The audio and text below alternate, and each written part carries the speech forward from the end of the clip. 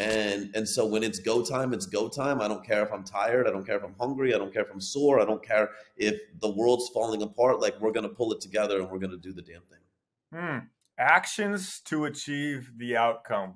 When you separate yourself from the outcome and you focus on the actions, that's when those non-negotiables that you've set up for yourself happen. Thank you for watching. Check out the entire podcast episode anywhere podcasts are found, or watch the episode on YouTube. Thank you. And until next time, from The David Nurse Show.